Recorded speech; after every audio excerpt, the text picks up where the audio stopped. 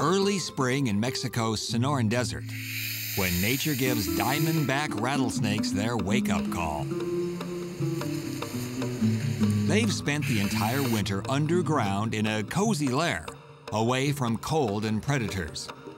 Now it's time to head outdoors and feel the warmth of the sun.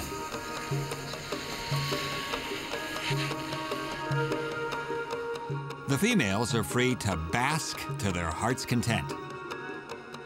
Besides warming their bodies, the sun helps their eggs develop as they get ready to breed.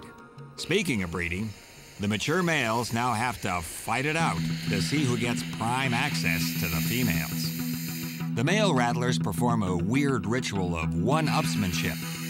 They stretch themselves to see which one is the biggest, tallest, and strongest. This is a fairly civilized ceremony, considering diamondback venom inflicts everything from extensive tissue damage, swelling, and bleeding to death.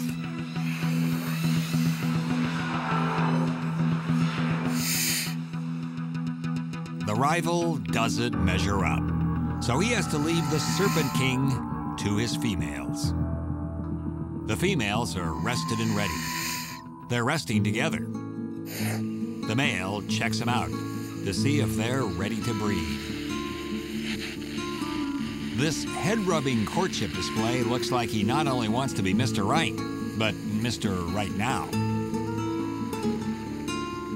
Male and female can stay locked incongruous for an entire day or more. Over all that time, neither gets rattled. And after all this productive pleasuring, it's time for a meal. Oh, yeah. Boy, they haven't eaten for 5 months. No wonder they're hungry. A squirrel is spotted, and the snake's hemotoxic venom instantly poisons the squirrel's blood. The diamondback is careful to align itself so it can swallow the head first. That way, the limbs fold neatly and the fur rubs the snake's innards the right way.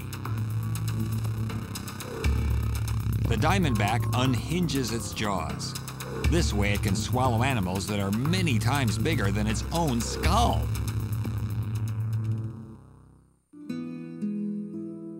One final yawn, and the rattler resets its jaw.